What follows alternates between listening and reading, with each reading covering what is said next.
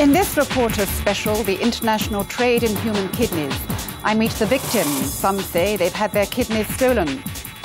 The doctors who are profiting from this trade and who don't want to talk to me. And the kidney patients who say they're entitled to buy another man's body part.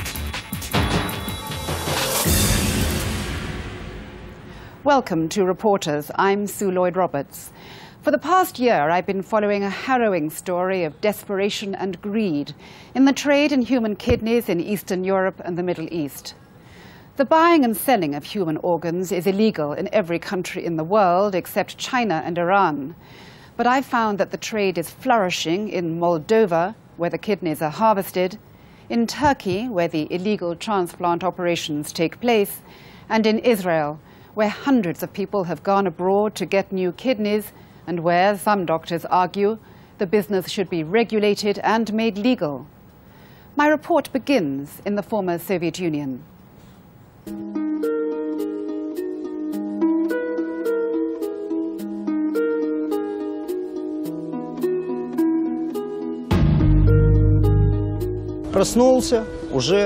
I woke up and it was all over without me knowing. I had a feeling that something inside me was missing.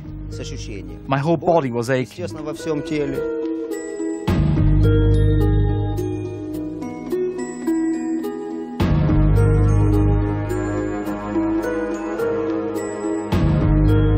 I was aware that to buy a kidney transplant is illegal everywhere in the world.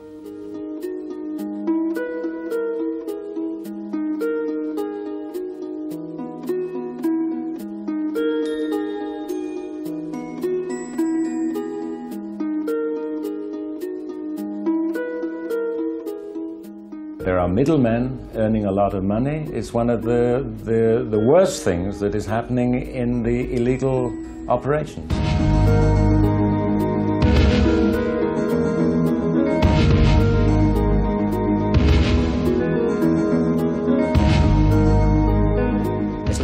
People are supposed to have two of these organs. If God gives you two, then that's how it should be. With only one, a person is incomplete. Один уже неполноценный человек получается.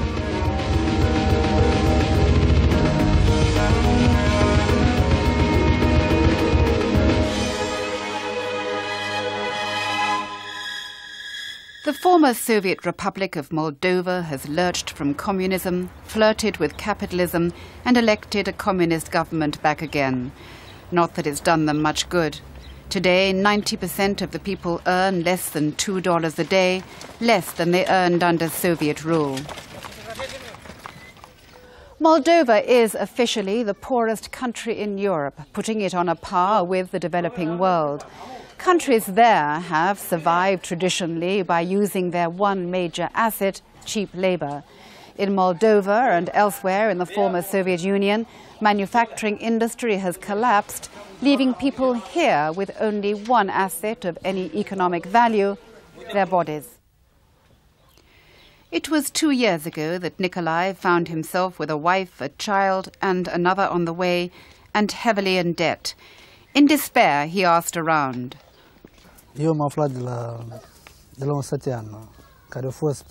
I'd heard about this business from another villager. He'd gone there, and when he returned home, I saw that he had a car. I asked him, "Where did you get the money to buy a car?" And he said, "Ask Nina down the road. She sent me to Turkey, and I sold one of my kidneys." Nina Ongreanu arranged for Nikolai to sell his kidney. She charged him $100, as did her partner, Nina Skobiola, who met him in Istanbul. After spending $100 on travel, he was left with $2,700. I bought this house, but what's the use? I'm no longer the person I used to be. I gave away my health. It's become commonplace for men to make their way to Nina's door. These days, Minjir is no longer known for its mediocre wine, but as the village which produces more of Moldova's latest export than any other, human kidneys. I'm sorry we did it. We put our country to shame. We are a disgrace to our country. But there was no way out for us. We had to do it. Sergei didn't want to sell his kidney. He wanted a job in Turkey. He was sent to Istanbul, where he was met by Nina Scobiola. She told him that the job was off, and that the only way she knew that he could get the bus fare back to Moldova was by selling some blood. She took him to a private clinic.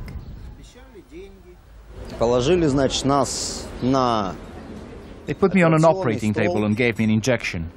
It must have been an anesthetic because I didn't feel anything. I woke up and it was done. I had a feeling that something was missing inside me. My whole body was aching. I couldn't get up. I lay there for 2 days on a drip. It was New Year and I was on an operating table. I was furious. I had a big row with Nina, but she presented me with a fait accompli and offered me money. She said, either you take the $2,700 I'm offering, or you get out of this predicament by yourself. Of course, I had no alternative but to agree. I was already $1,500 in debt, so I paid it off, and the rest soon went. 6 months later, all I had left was a pain in my left side and a stamp in my passport, and that was it.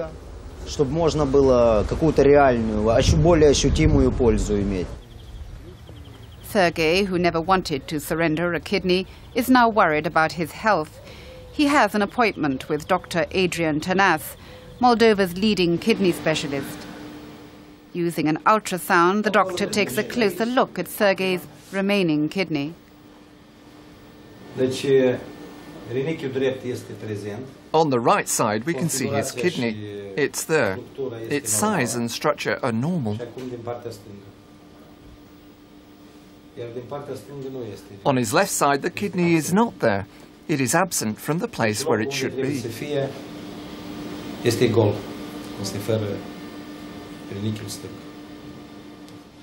Sergei is reassured for the time being, but the doctor believes that a medical time bomb is counting down in Moldova.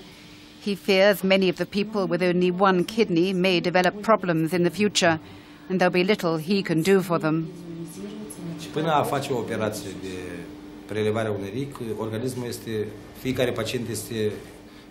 When the operation is performed in a clandestine way in another country, the patient no longer has the benefit of free checkups and of proper aftercare.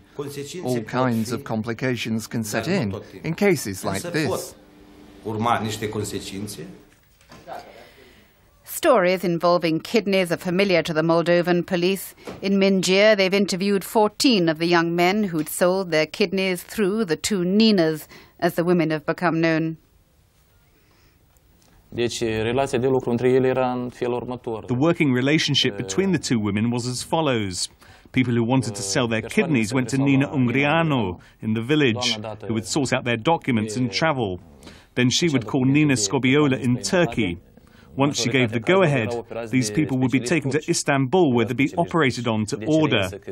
Some of the people who received the transplants were Turkish, but we know for sure many of them were Israelis. A warrant has been issued for Nina Scobiola's arrest, but the police don't know where she is. However, the other Nina, Nina Ungreanu, is still at her home back in Minjir. Victor, in the white T-shirt, wants to sell his kidney. He'd borrowed money to find work abroad, but lost all his documents in a fire, and now his creditors are after him.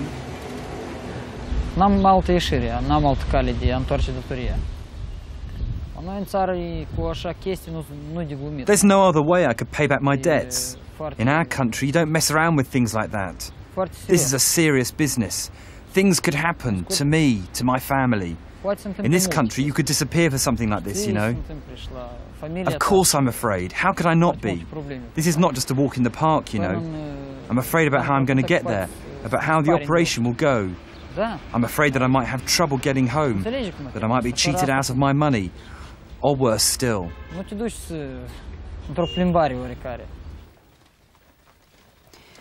Despite his fears, Victor goes to the village of Minjir to strike a deal with Nina Ungreanu. One of our team accompanies him with a secret camera. Victor asks Nina how many people she usually sends to Istanbul at a time.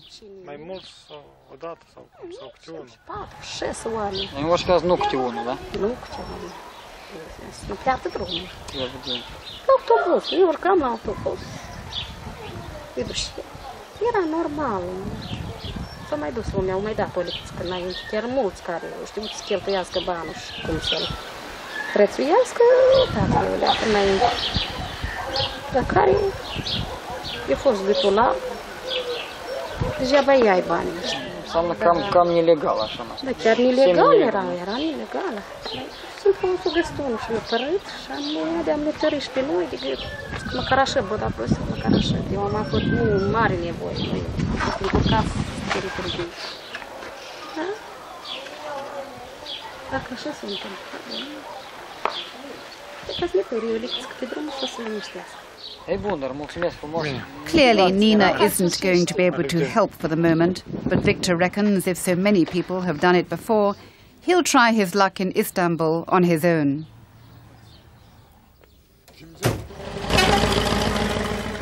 Nina's told him that wealthy Israelis are currently paying around $200,000 for the operation.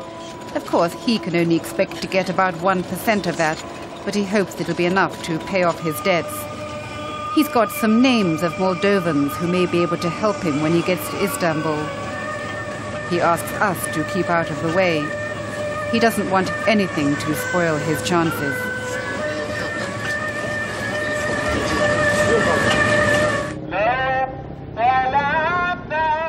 While Victor sets out on his own, we set about finding the doctors and agents who are charging thousands of dollars for kidney operations and who are apparently operating openly and with impunity.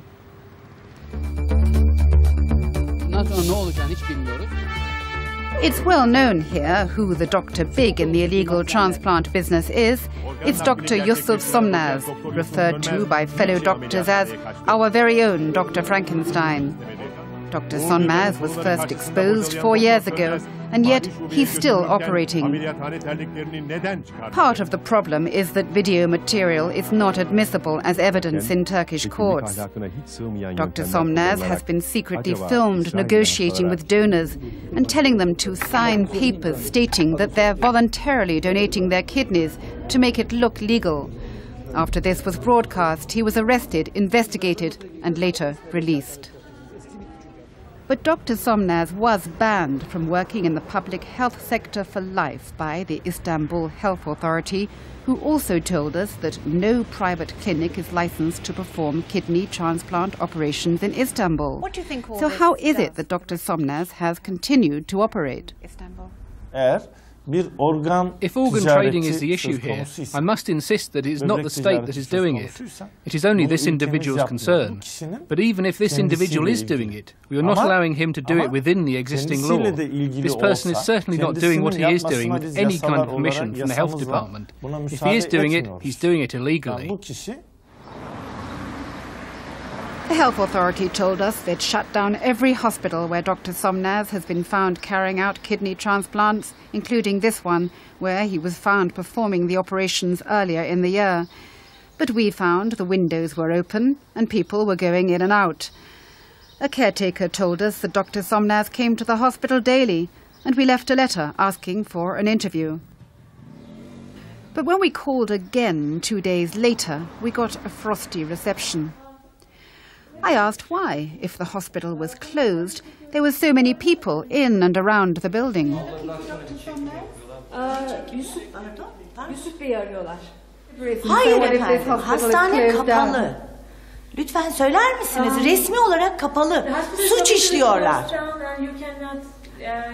Mühürlü. Hiç bilgim yok. Ben gündüz buradayım, hiç görmedim. Mesela bugün kapının önünde bir araba park ediyor ve ona indirme yapıyor. Bu şey yemek ya. Yemek de. Amma yapıyorsunuz. Ne alıyor? Yukarıdan oraya yemek gidiyor yani. There's a clinic upstairs and the food goes there. All right, so but the hospital is still working. And what is your job in the hospital? Sizin göreviniz nedir? Ben burada hemşireyim. I'm a nurse here. For kidneys, transplant? Böbrek... Hayır, buranın hemşiresiyim. Yusuf Bey ayrı bir ekip. Ben burada 18 yıldır burada görev yapıyorum. Bu hastane çok eski bir hastane. 18 yıldır buradayım. The caretaker told us that Dr. Sonmaz comes here every day. Why? Nasıl alındığını, ne zaman uğradığını gerçekten bilgim yok. Why does he come here? Neden geliyor peki buraya? Belki bir haber verildi. Kim verdiyse onu bilemiyorum ki ben. Gerçekten de görmedim. We were not going to be shown around. In fact, we were thrown out, and there was to be no interview with Dr. Sonmaz. The police in Istanbul told us they believe he's still at work. He was certainly still operating after the ban on him and the hospitals by the health authority. Back in Moldova, Sergei is testament to this. He'd had his kidney stolen well after the medical authorities took action.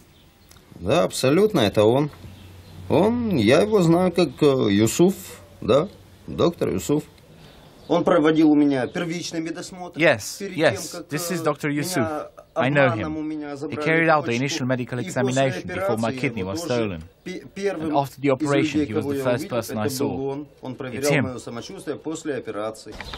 And Nikolai? Yes, it's him. That's the doctor who took out my kidney.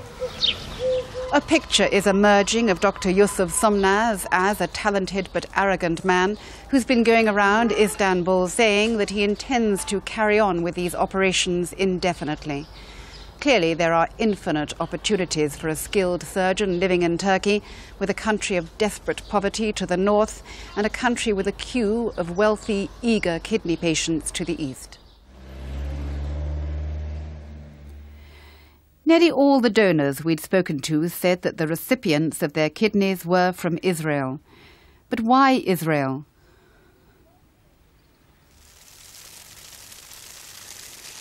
Mike Levinsky was one of the first Israelis to travel to Istanbul to get a new kidney from Dr. Sonmaz.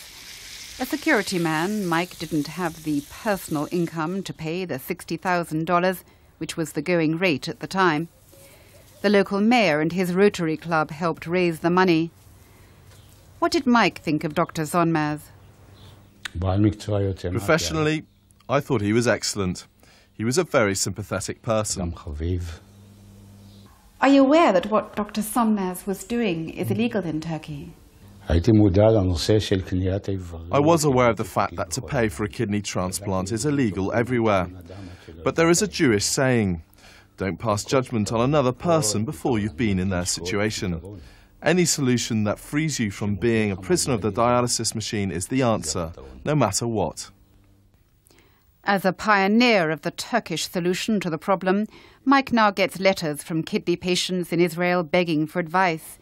He reassures them and explains that funding is no longer the problem it was 5 years ago when he had to raise the money. In Israel, the medical insurance companies, known as sick funds, are part funded by the government, which means that hundreds of Israelis have gone abroad to have illegal kidney transplants paid for in part by the state.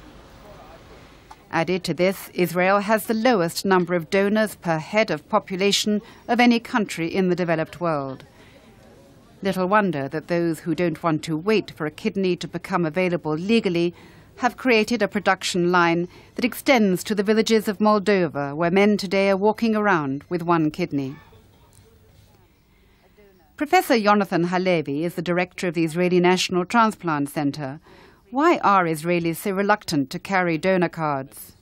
There is a deep-seated belief, some of it superstitious, by most of the Israeli public, that they should reach the grave whole, and they believe somehow that by signing a donor card, they deprive their chance to get as a whole, to get whole to the grave, and maybe some of them even believe, very superstitiously, that it's a bad omen. But you cannot deny that public funds are being used in Israel to fund illegal kidney transplant operations abroad.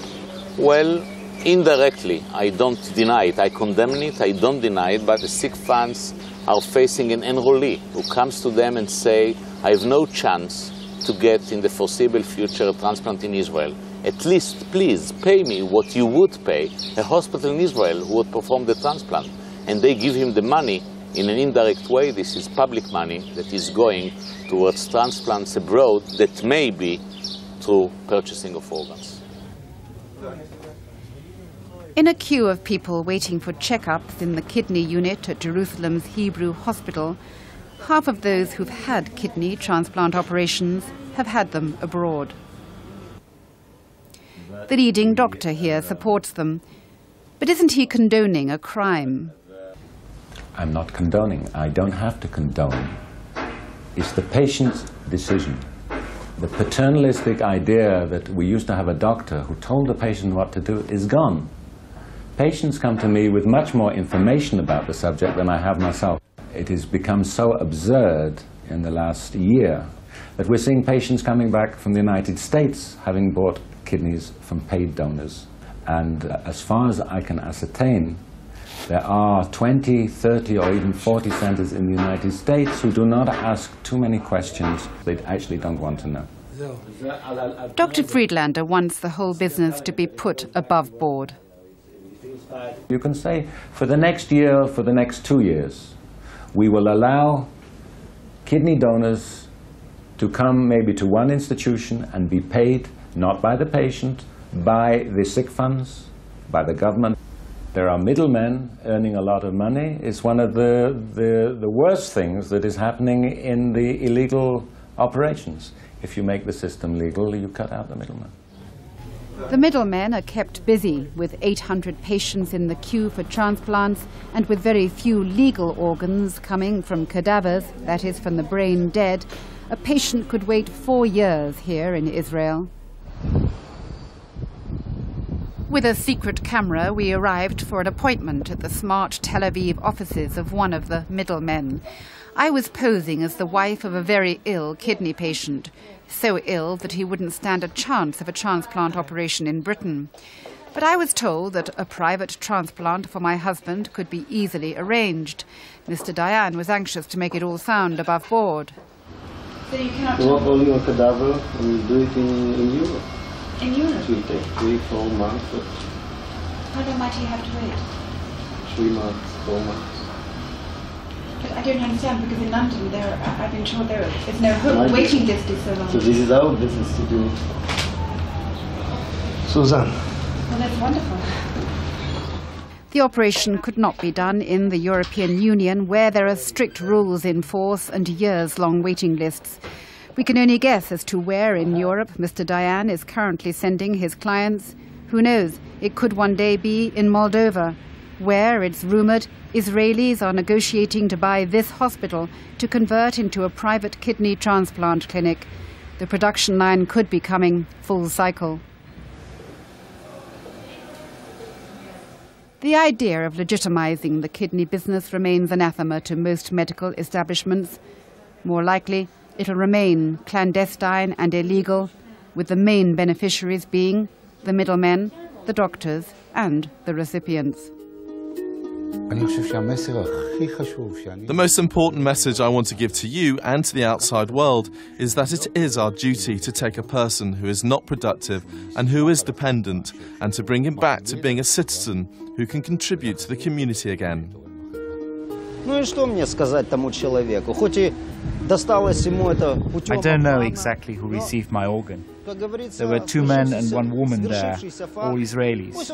It would have been one of them who got my kidney. What can I say to that person? Even though they got it through deceit, what is done is done. Let him or her be healthy, but let it be on their conscience.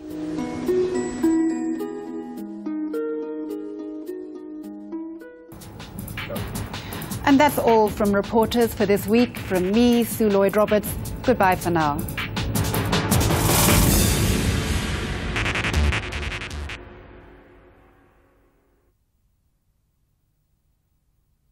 Furious. I had a big row with Nina, but she presented me with a fait accompli and offered me money. She said, either you take the $2,700 I'm offering, or you get out of this predicament by yourself. Of course, I had no alternative but to agree. I was already $1,500 in debt, so I paid it off, and the rest soon went. 6 months later, all I had left was a pain in my left side and a stamp in my passport, and that was it.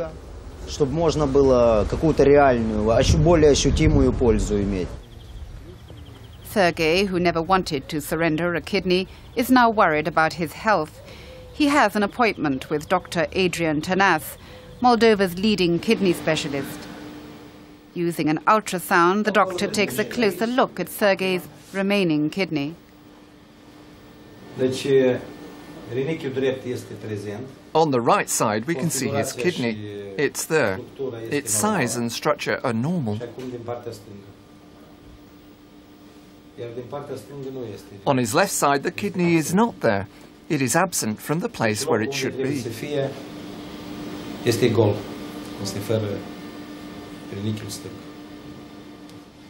Sergei is reassured for the time being, but the doctor believes that a medical time bomb is counting down in Moldova.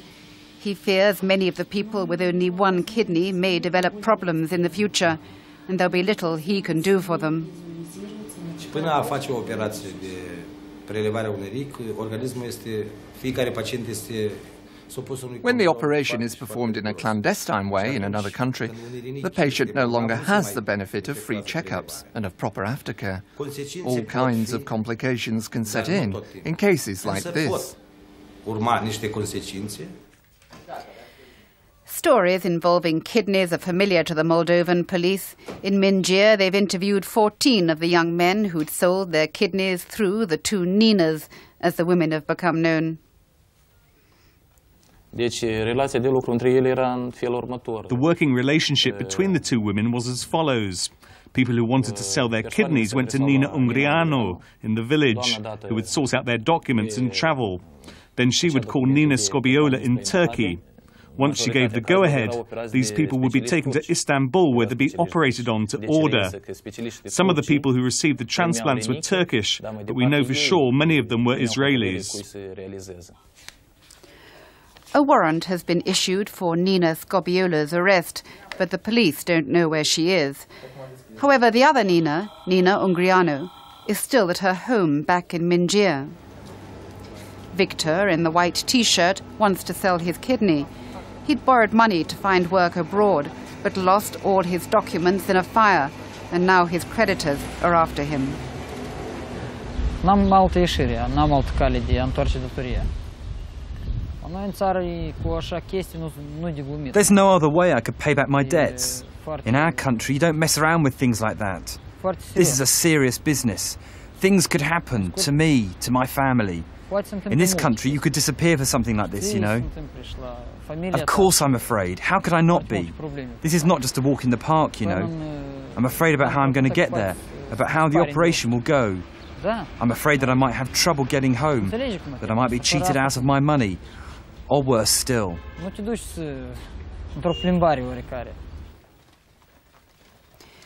Despite his fears, Victor goes to the village of Minjir to strike a deal with Nina Ungreanu. One of our team accompanies him with a secret camera. Victor asks Nina how many people she usually sends to Istanbul at a time.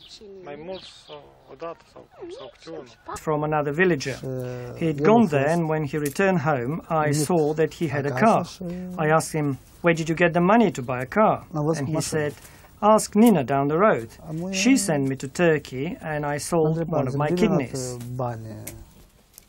Nina Ungreanu arranged for Nicolae to sell his kidney. She charged him $100, as did her partner, Nina Scobiola, who met him in Istanbul.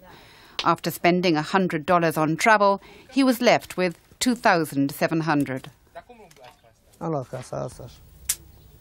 I bought this house, but what's the use? I'm no longer the person I used to be. I gave away my health. It's become commonplace for men to make their way to Nina's door. These days, Minjir is no longer known for its mediocre wine, but as the village which produces more of Moldova's latest export than any other, human kidneys. I'm sorry we did it. We put our country to shame. We are a disgrace to our country. But there was no way out for us. We had to do it. Sergei didn't want to sell his kidney. He wanted a job in Turkey. He was sent to Istanbul, where he was met by Nina Scobiola. She told him that the job was off, and that the only way she knew that he could get the bus fare back to Moldova was by selling some blood. She took him to a private clinic.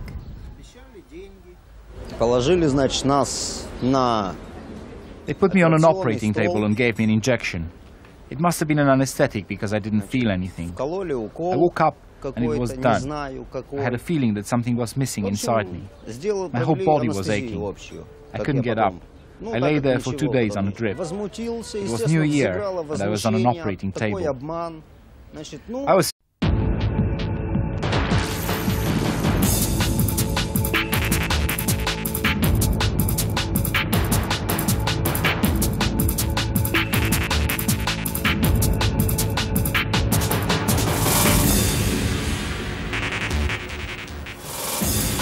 In this reporter's special, The International Trade in Human Kidneys, I meet the victims. Some say they've had their kidneys stolen. The doctors who are profiting from this trade and who don't want to talk to me. And the kidney patients who say they're entitled to buy another man's body part. Welcome to Reporters. I'm Sue Lloyd-Roberts. For the past year, I've been following a harrowing story of desperation and greed in the trade in human kidneys in Eastern Europe and the Middle East. The buying and selling of human organs is illegal in every country in the world except China and Iran. But I've found that the trade is flourishing in Moldova, where the kidneys are harvested, in Turkey, where the illegal transplant operations take place, and in Israel, where hundreds of people have gone abroad to get new kidneys, and where, some doctors argue, the business should be regulated and made legal. My report begins in the former Soviet Union.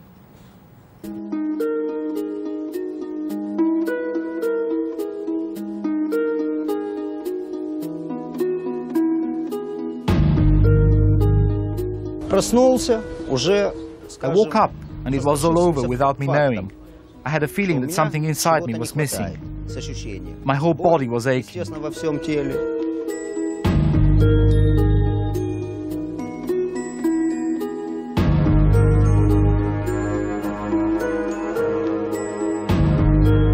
I was aware that to buy a kidney transplant is illegal everywhere in the world.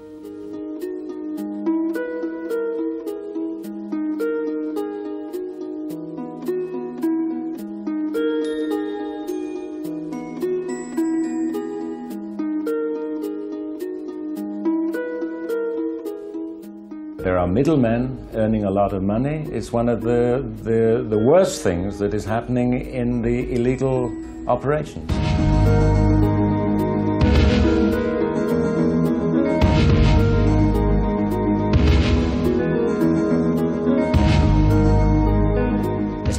People are supposed to have 2 of these organs.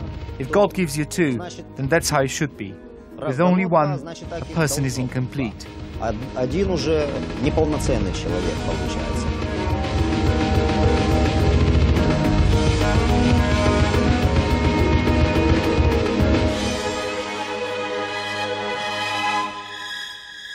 The former Soviet Republic of Moldova has lurched from communism, flirted with capitalism, and elected a communist government back again. Not that it's done them much good. Today, 90% of the people earn less than $2 a day, less than they earned under Soviet rule.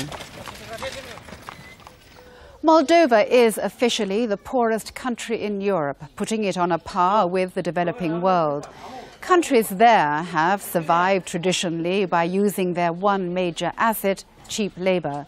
In Moldova and elsewhere in the former Soviet Union, manufacturing industry has collapsed, leaving people here with only one asset of any economic value, their bodies. It was 2 years ago that Nikolai found himself with a wife, a child, and another on the way, and heavily in debt. In despair, he asked around.